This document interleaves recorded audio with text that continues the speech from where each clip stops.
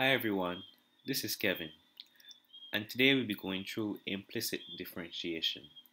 This topic tends to be quite challenging for those that are new to calculus, and today I'm going to give you a slightly challenging question, but we'll try to work through it together. So, we want to find the derivative of this function, the function being y cos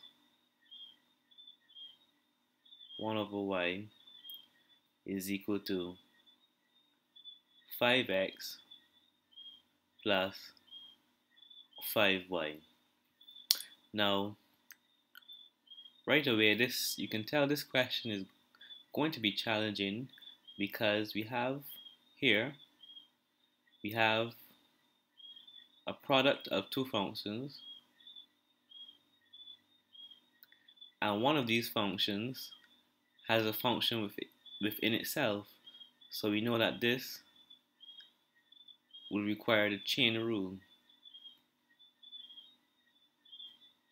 So here, this is one of the more difficult kinds of questions that can come, but I think that if I start with this question, and if you understand it, you'll be able to solve any other type of question that comes our way.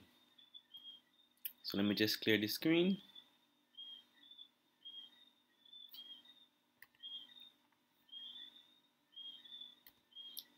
Alright.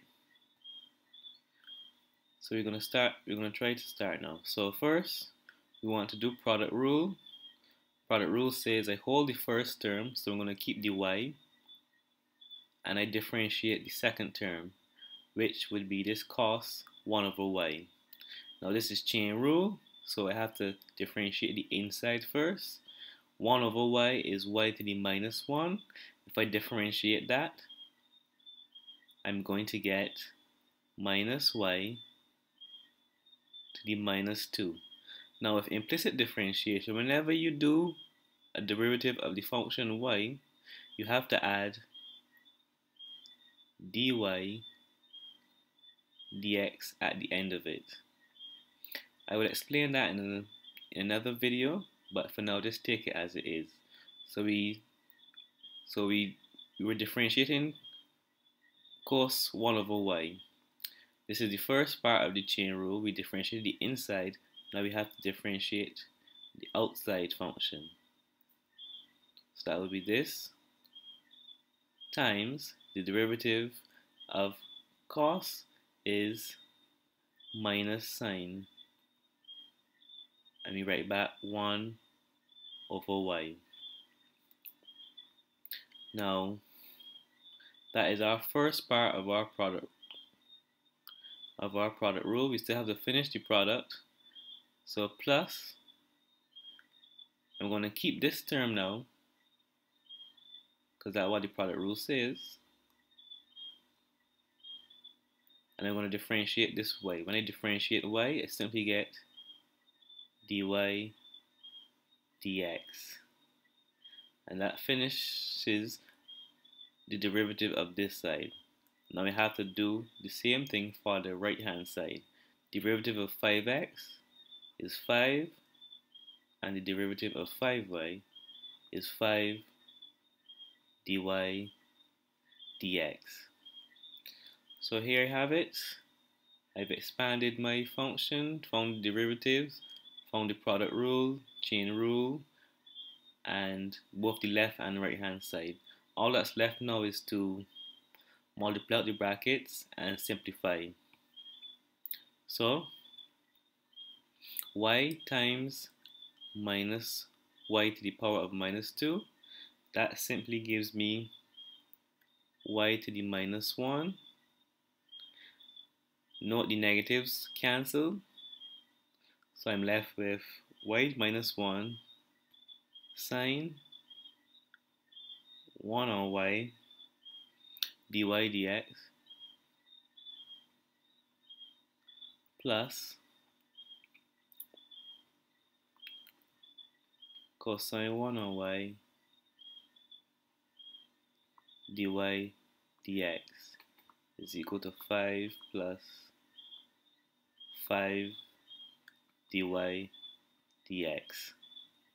So all I did was just basically simplify this part of the function. Now, our aim is to get all the dy dx's on one side, preferably the left hand side. Most people like to see it on that side.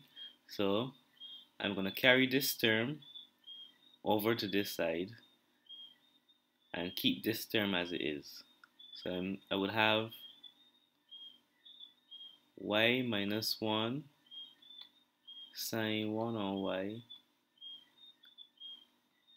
dy dx plus cosine 1 on y dy dx minus, so I carry this over, 5 dy dx is equal to 5.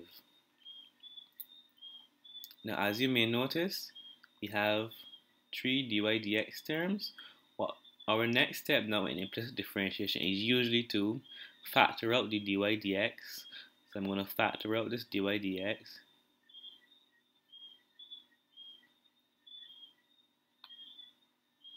And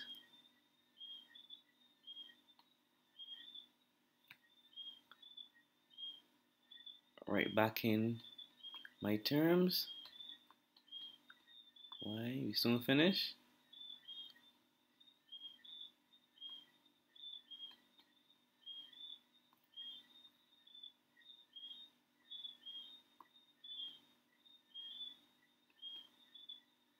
And our last and final step now will be to divide both sides by all of these terms attached to dy dx. So if I divide both sides, this side will cancel and it will go at the bottom here.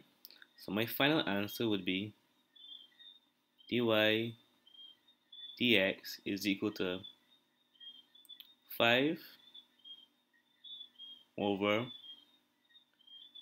y minus 1 1 over y